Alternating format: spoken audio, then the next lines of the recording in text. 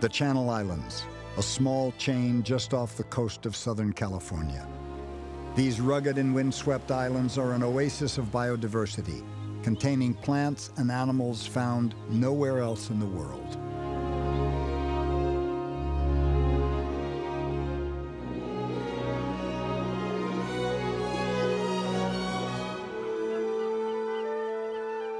For millennia, the Channel Islands have served as nesting grounds for birds, including the bald eagle, until it disappeared because of human predation and DDT contamination. It would take extraordinary innovation and collaboration by scientists, resource managers, and many others to bring the bald eagle back to this ancestral home.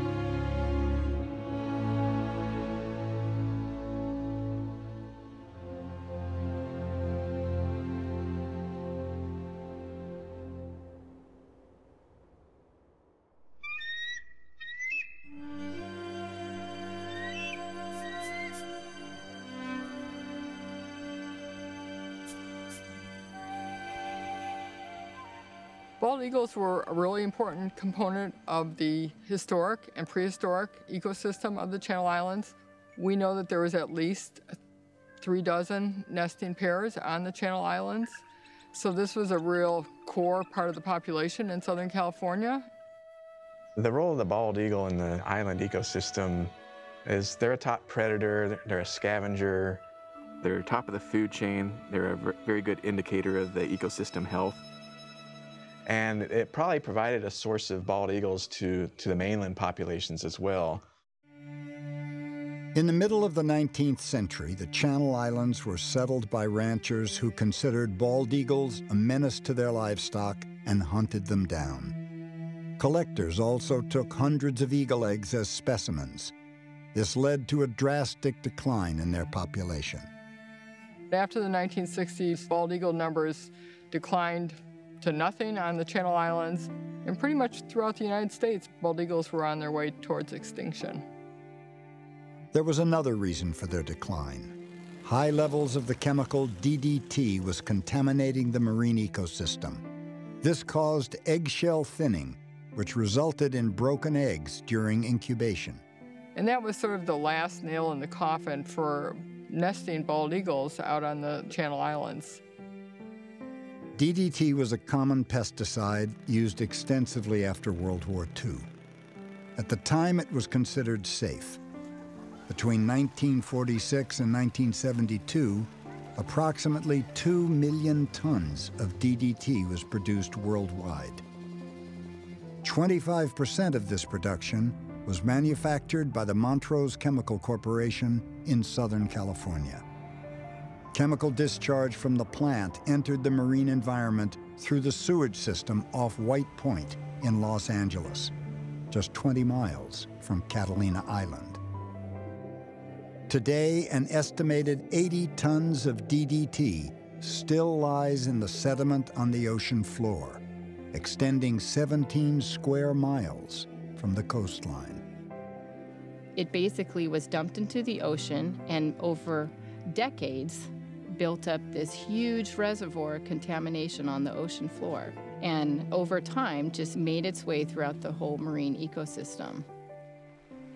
No one knew what the long-term effects of DDT were going to be. The thing about DDT is the parent product, the raw DDT, isn't very stable in the environment. It actually breaks down pretty fast into a compound called DDE. And DDE is very persistent in the environment. I mean, it takes a lot for it to break down and no longer be active. By 1980, there were no bald eagles left in Southern California. But as a young graduate student, Dave Garcelon had a dream to restore bald eagles to the Channel Islands, starting with Catalina. I didn't think there would be a problem. DDT was banned in 1972. This is 8 years later now. From 1980 to 1986, Dave and his team brought in 33 juvenile eagles from Northern California and the Pacific Northwest to release onto Catalina Island. It wasn't until 1987 that we actually had a pair that we saw eggs in the nest, and then we found them broken. We sent the eggs for some analysis, and that's when we got the bad news. The egg remains had high concentrations of DDE. And this was a pretty staggering blow. The eagles had absorbed high levels of DDE into their system from eating contaminated fish and seabirds and from scavenging on marine mammals. Chemicals concentrate as they move up the food chain. So animals at the top of the food chain tend to have the greatest amount of chemical burden in them, and so will experience the greatest impacts. So it just magnifies as you move up the food chain. Given the contamination, it was clear a new strategy was needed to hatch the eggs to reestablish the bald eagles. It just seemed like everything we did required something that hadn't been done before. The new plan required the team to take the natural eggs from the nest and replace them with dummy eggs, often using a helicopter to access the nests. Then they incubated the eggs until they hatched and took care of the newborn eaglets by hand.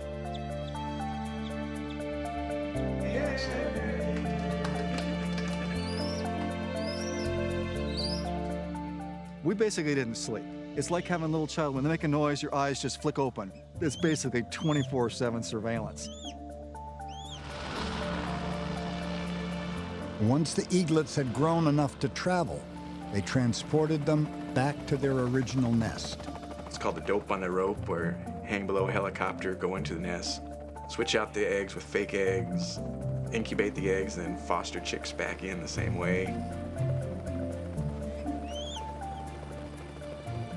But when you're flying off the edge of a 1,500-foot cliff 100 feet below a helicopter, that was pretty nerve-wracking for the first few times. Given the harm to the Southern California marine ecosystem, state and federal governments brought a lawsuit against the Montrose Chemical Corporation and other defendants. After 10 years of litigation, a record settlement was reached. The settlement was reached in 2000, and a year later, the Trustee Council officially created the Montrose Settlements Restoration Program. And this program is designed to restore the injured resources that were harmed by DDT.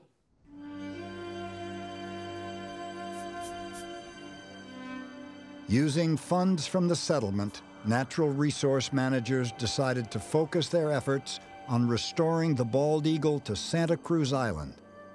The thought was, why don't we try the northern Channel Islands? They're farther away from the source of contamination.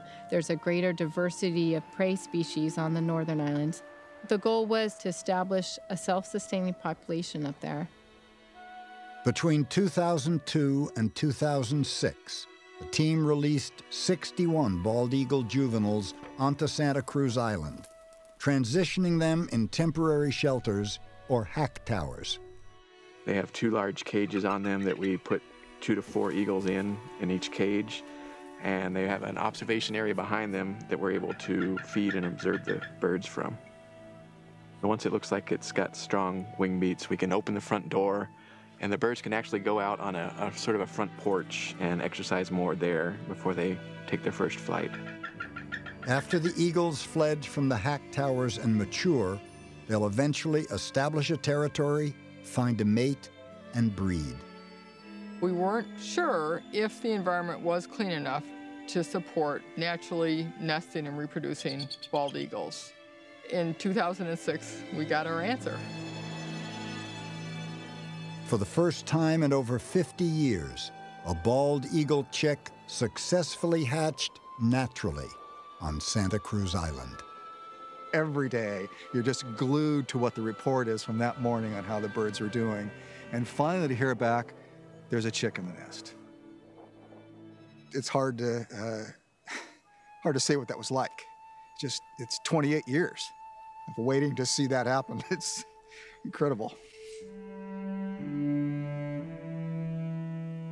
That chick grew and fledged and is still alive and is flying around the Channel Islands.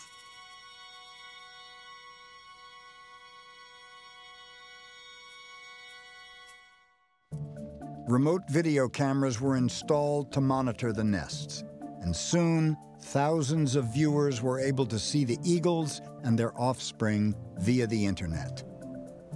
The life cycle of the eagles could now be followed remotely, from the laying of the eggs to their growth as juveniles and eventual fledging. Before fledging, the team places tags and transmitters on the eagles so that they can track their movements.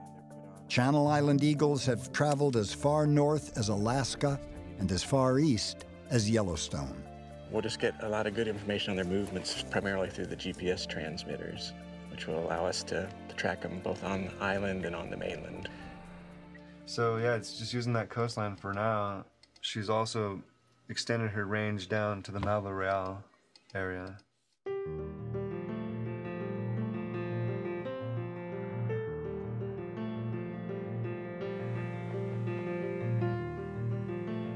There are now productive nests throughout the Channel Islands, including Catalina, where eagles are reproducing without human intervention.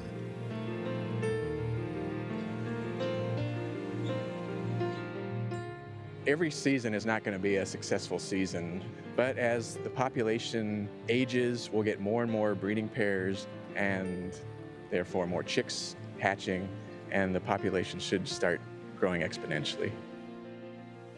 There was an opportunity for responding to this problem of DDT, and the reintroduction of bald eagles gave us that opportunity to use innovative restoration techniques.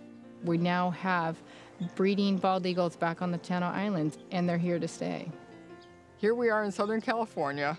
People can go just 10, 15 miles offshore, and they can experience the symbol of wilderness, the bald eagle.